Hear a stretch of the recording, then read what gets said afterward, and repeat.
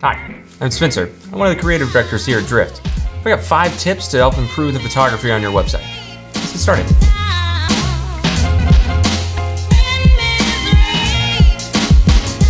Tip 1, composition matters.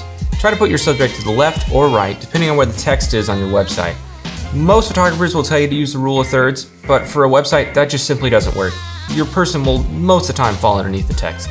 I recommend using the rule of quarters. It's just a little further out, left or right, and then it's much easier to have room for text.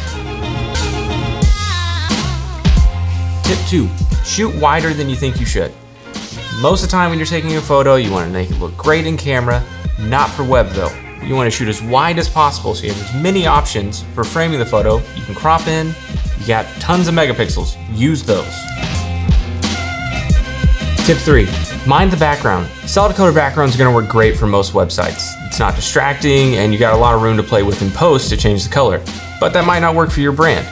If you do need something with a little more texture or a little bit more interest in the background, we recommend pulling the subject as far as you can away from the background to create depth there. It'll blur the background out, give you a nice bokeh, and it's gonna make your photo look a lot better. Tip 4. What is it? Tip 4, minimize the file size. Large photos not only slow down your site, they also negatively affect your SEO. On all of our sites we try to keep all the image file sizes under 250K. This helps load faster and will increase your SEO ranking. Images with less color and low contrast are actually going to be able to have a smaller file size, so keep that in mind whenever you're using photos for your site. Tip 5, last thing, always edit your photos. I know this might seem like an obvious one, but just take the time and pull it into the photo editor of your choice and pump up the contrast, give it a little more saturation, edit that photo so it looks a lot nicer. One thing to keep in mind though, make sure the photo matches the rest of the photos on your site.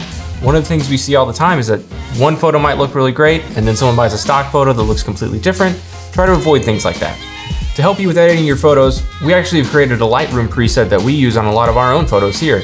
It's just a simple bump of the contrast. It's going to increase the saturation. It's just going to make the photo pop. There are 3 versions of it. It's totally free. All you got to do is go to the link below and you'll find it.